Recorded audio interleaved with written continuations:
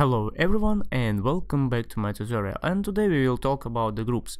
Yeah, everyone know what is it groups, but how to use it in Revit, because it's a bit different, I will show you in this lesson. So lesson, it's really short one, but it's more informative than you think. So let's get started. So the first question, where and how we should use our groups. You should use the groups only when you have, for example, the type levels, because let's say you have like 6 levels or maybe 8 levels, maybe 80 levels, and you're not gonna create some changes on each level. That's why you need the groups. So I'll select everything what I can see on my 3D view, my typical level. And after that I will go to the create the group. Let's go to the create a group, and let's write like this is my type level 1. Let's say okay. So this is my type level, and now I will copy to the other levels. Just copy, make sure you're copy using the copy paste from the clipboard, and after that align to select level. So let's use it. I don't want to save right now, and let's choose, for example, from the level 1 to level 3 and say okay. Just a few seconds, and as you can see, now I get the one same typical group in all these levels. For example, if I will go inside to this group, because now group it's like a family. If I will go to the inside this is group, just edit group, and for example I will delete this window, it immediately will delete from all of them. You can see the groups settings. I'll say finish, and now immediately we will delete it from everywhere. So the groups helping you control the same levels with the same functionals, with the same for example the elements. So let's continue. Let's go, for example, again to the level 0, and in one day, for example, you did some lines. Maybe you did here something like these strange things. Okay, you did it and you wanna copy it to the everywhere. You have some few choices. You can select your group, and after that go to the edit group, and you can add some things. So I'm add some things, and you can see this is now highlight. So this is things it's not adding to my group, but I will do it now right now, and I'll say finish. So if I will go now to 3D, you will see that my last level now have these things too, and all levels have the same things. But let's say you can see it's not to the full height, but I want the full height. I will go, for example, even in this group, this is same group, I will go to the inside to this group, and I'll say this all walls should be go to the level 3. Oh, not level 3, I'm sorry, to the 3 meters height, because here I don't have one more level, 3 meters height. So let's 3 meters height.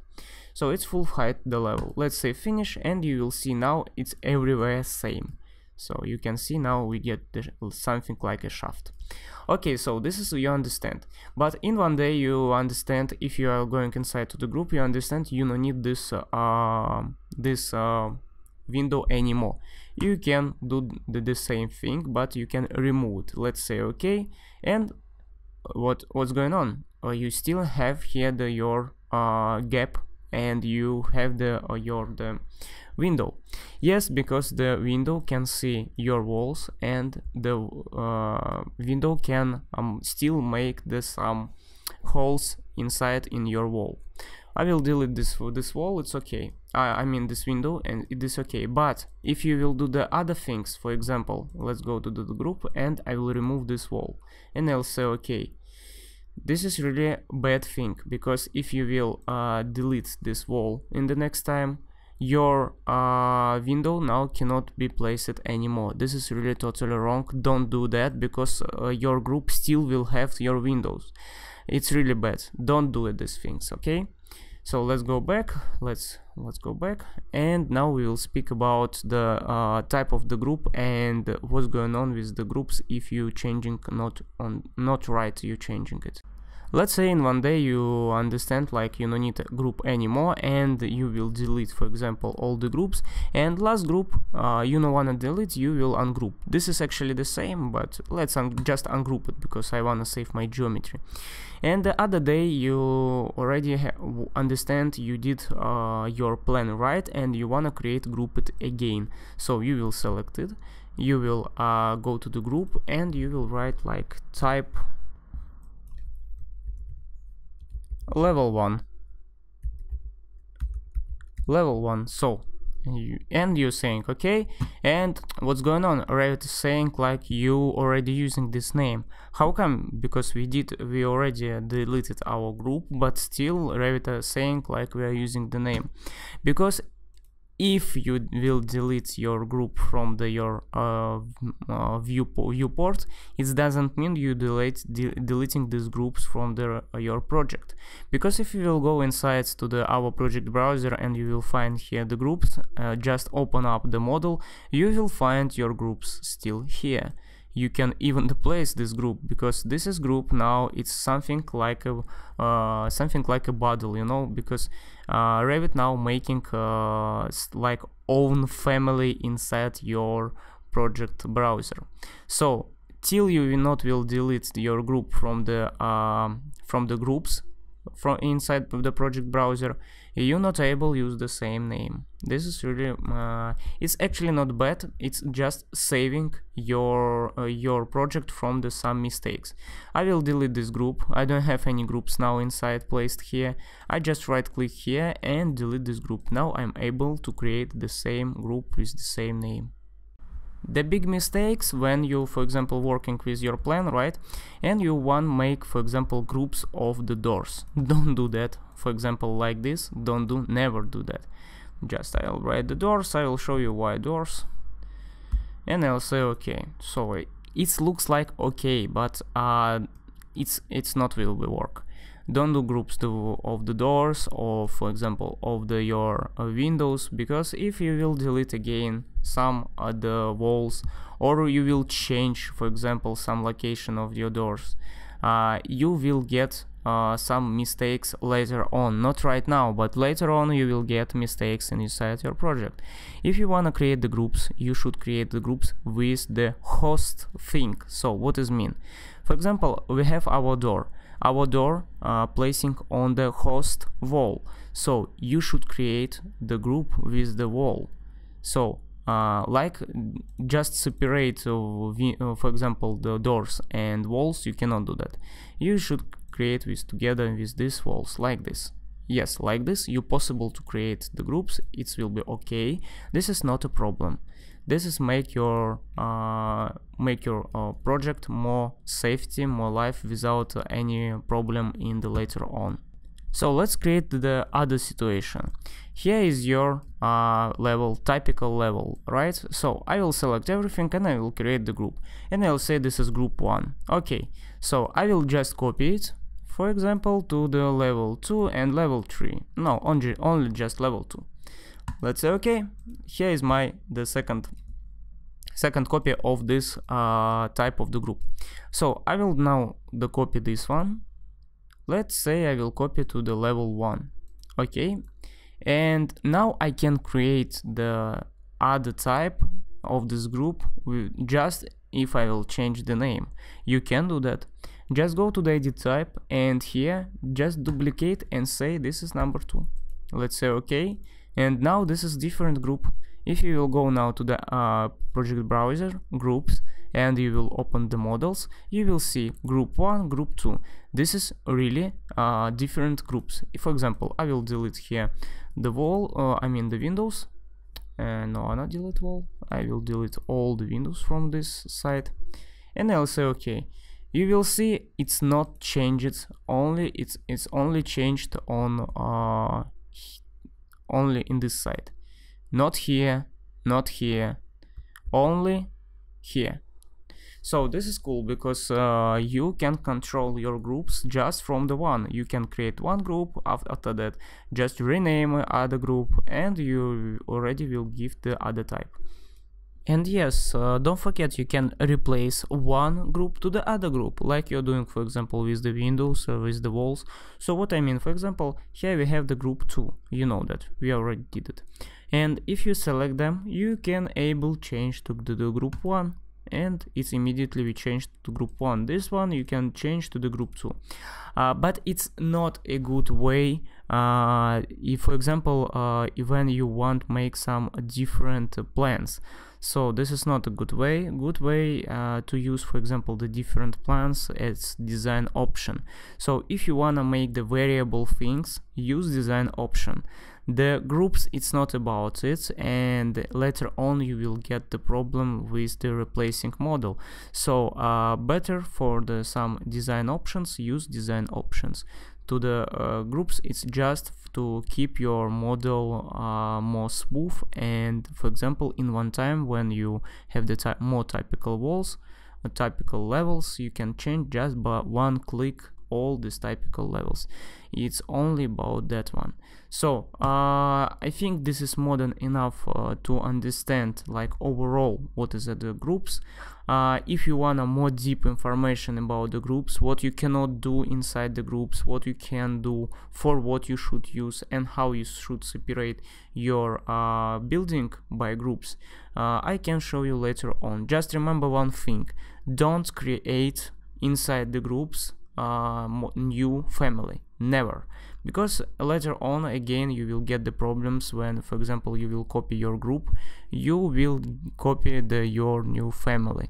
So I mean, when you're working inside the groups, here don't create new family.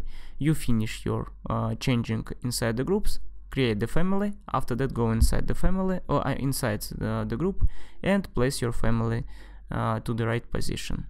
Okay guys, thank you for watching, and I think that's it for today, and see you next time.